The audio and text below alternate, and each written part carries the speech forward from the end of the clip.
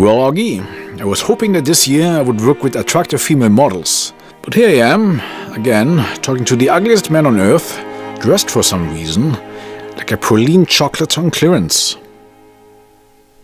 Can you do that again? Don't mess with the guy editing the footage. So, what is your New Year's resolution? Yeah, I want to bring peace and harmony between the different political groups in the United States of America. Yeah, looking at the news, you're doing a good job as always. Was there anything else? I want to make more friends this year. I think you might want to take a second crack at that political thing instead. Could you stand straight for a second?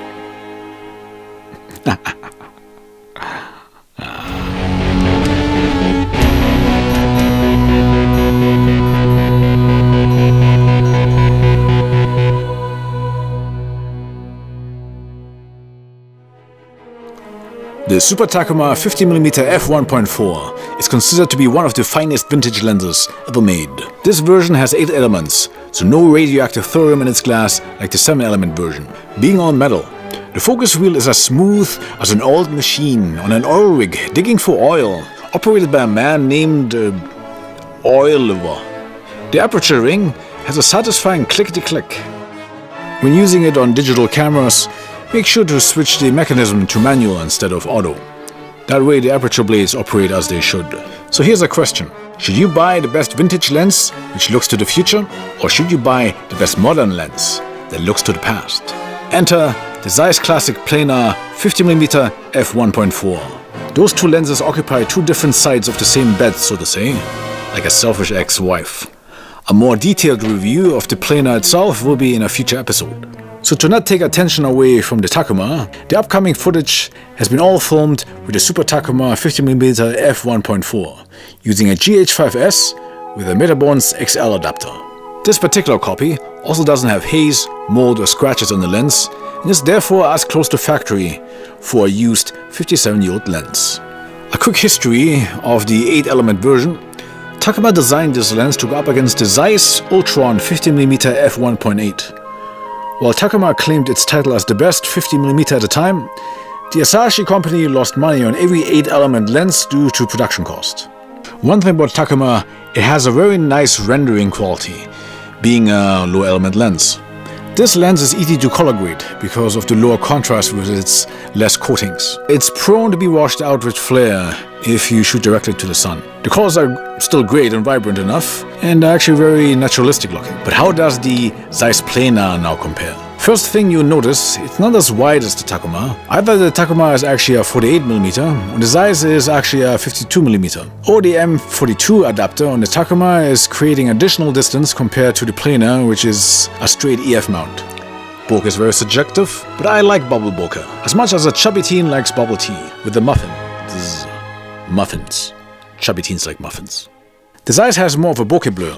It is hard to say if it's the famous Zeiss 3D pop we're witnessing, or if it's the additional millimeter with the Takumar.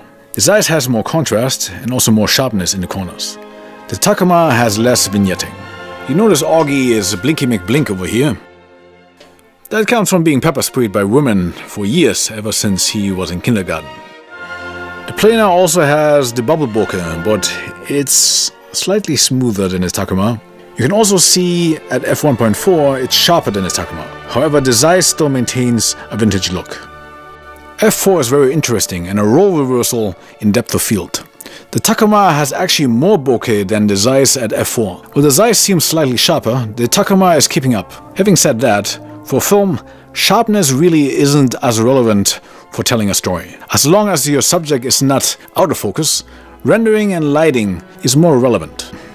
Now you might say, why buy a vintage lens if you could buy a sharp corner-to-corner modern lens with completely smooth bokeh, like they use for commercials and music videos, which actually make money, instead of filming twigs in your backyard like a YouTube goof? First of all, that attitude is the reason why your parents never loved you. Secondly, do you want your short film to look like a tampon advertisement? The problem with modern lenses is that they render like a teen magazine poster. Bland 2D images overcompensated with extra sharpness and popping colors. What are the most expensive cine lenses to shoot? anamorphic, which have more imperfections than spherical, but those warpy imperfections give it the classic film look. Vintage lenses have a similar quality. That's right, Augie. Look to your side, then straight. Could you lift up your hand, and now make a fist, and now punch yourself in the balls. Very often, to see what's going on, you have to take many steps back to view the full picture. It's something I learned from a landscape photographer who I paid to take passport photos of my ex-wife. If you're offended by that, how dare you? You don't know her. She went to orgies just for the free grapes. So stop down to f4, both the Takumar and Zeiss will have a modern clean look if that is required for your project. I would argue that makes both lenses more versatile than new modern lenses who are purely a one-trick sharpness pony. At f1.4 you have the vintage charm, and at f4 you have the high resolution while still maintaining 3D rendering from the low element count. Now, how's the manual focusing, you might ask? The Takumar is very smooth to focus. However, it focuses through the opposite left direction than what I'm used to. It's not really a flaw, it's just something I should point out. The Zeiss has a slightly longer focus pull, and it turns it to the direction I'm used to. So for myself, it's a bit easier.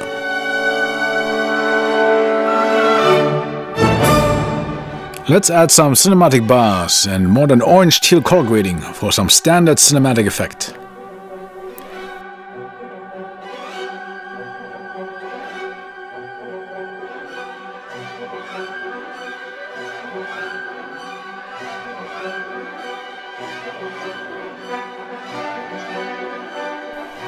This reminds me of John Wick, if John Wick would look like Quasimodo with his hump deflated.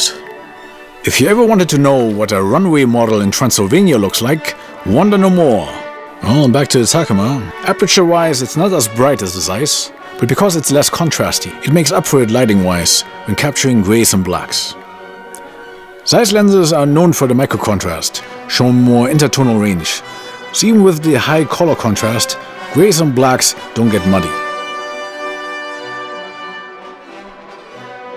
I really like this shot, and I think this would show that the Takumar would be the perfect vintage lens to get a clean 90s look for a film project. The Zeiss here shows that while it has more vintage charm than even other modern Zeiss lenses of its classic lineup, the look here is slightly more modern as an overall presentation compared to the Takumar.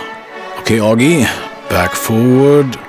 Now tilt your head all the way up and use the momentum to headbutt yourself in the balls. To not disappoint the few photographers that are still watching this, here are some images shot with the Lumix G9 at 400 ISO. So which of those lenses would one choose? It purely depends on if you want a vintage modern lens or modern vintage lens. A painterly bokeh or bokeh painterly. Contrasty saturated or saturated contrasty. At this point I'm just making up words, or do words make up the point? Ultimately the price on both is the same on eBay if you want a good used copy without haze, scratches and dust. And here are more Takumar shots. Would I recommend the Super Takumar 50mm F1.4 8-element lens? Yes, I would. It can do all the fundamentals in image quality that a modern lens can do, while also having qualities that you could never replicate with a brand new contemporary lens. Its rendering makes videos and pictures interesting, while still having good resolution. This Takumar is proof that you can have a lens that has both image quality and character. There is no need to compromise. Compromise, which is what nature did with you, Augie, when it grabbed at the bottom of the parts bin. But the Takumar is a great lens. Oh, I totally agree. That was a rhetorical statement. No one is interested in your feedback, Augie. Oh well, let's show the world your endorsement. Thumbs up. Yes, that's right. Thumb a bit higher. And now shove it up your pee hole.